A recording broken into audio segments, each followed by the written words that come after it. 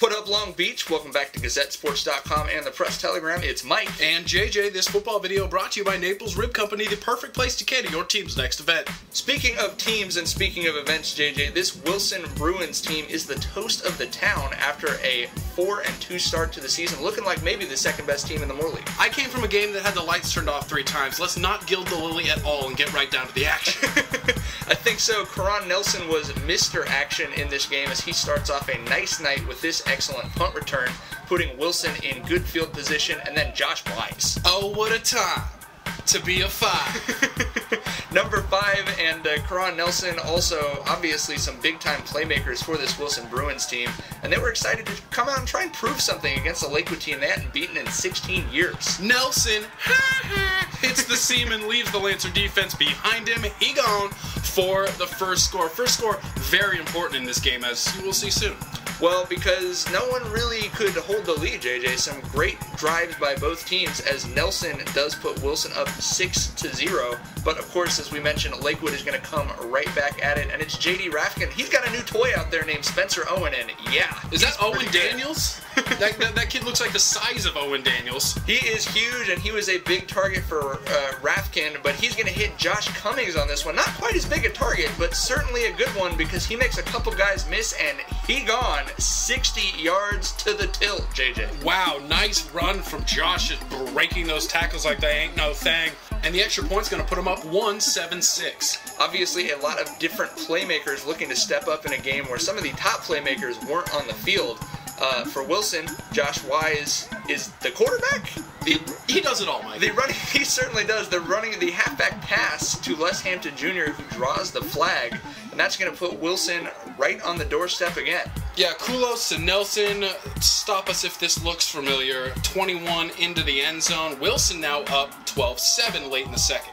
And you could really feel the excitement for the Wilson fans of, oh, hey, we got this lead at halftime. However, we go to the second half. Lancers on the warpath, JJ. Ooh, I didn't say it. Owen with the grab, and then Cummings a run around the end to get him close. This was good old-fashioned high school football. Both these teams ran the ball in lots of different ways, and it's Cummings. Well, that's maybe kind of new school, but he jumps right over the top and breaks the plane for the touchdown to put Lakewood back on top after they get the 2-point conversion from Owen. Yeah, we have got a ball game here in the fourth quarter. It's a 3-point game, 15-12. Kulos gets the ball back. However, he's going to try to throw it downfield. He's going to get picked off by John Castro. The defense holds for Lakewood, and they're going to start on the Wilson 18 after this great return. Well, now it was up to the Wilson defense who was able to hold. They keep Lakewood, move them back, even keep them from getting a field goal attempt. So it comes back to the Wilson offense. Can Kulos and Wise lead a touchdown drive for a program-defining win? Certainly started off well. Kulos hits Bobby Bruin. That's Bobby Simon, not wearing Luke Zell's helmet, perhaps, JJ. It's good to share with your teammates. As he goes down the far sideline, then they're going to give it to, obviously, their workhorse, Josh Wise. He had 22 carries for 133 yards, 160 total yards in this game. The receiver du jour, Kulos going to find DeJour Smith out here in the flat. Kulos was 4 for 4 on this drive. And yes, it is a wise decision to give it to your man for the game-winning touchdown. So turned up he can't even stay on his 2 feet.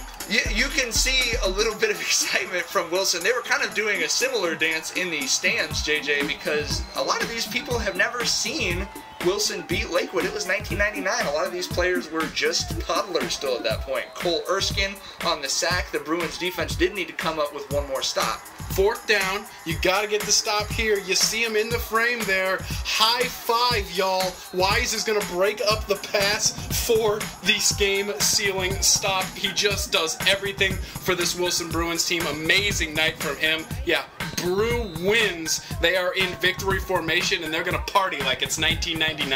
That is their first win over the Lancers since 1999, as we mentioned. Coach Ziggins away. Hey, a win is a win.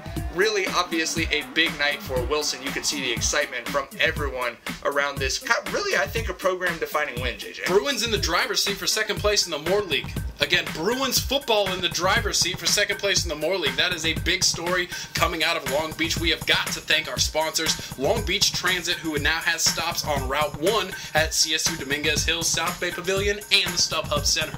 Plenty of Moore League football still coming up this season. You got to find out how these Bruins finish the year out. They're 5-2 and fired up for all of that news, you got to keep it right here.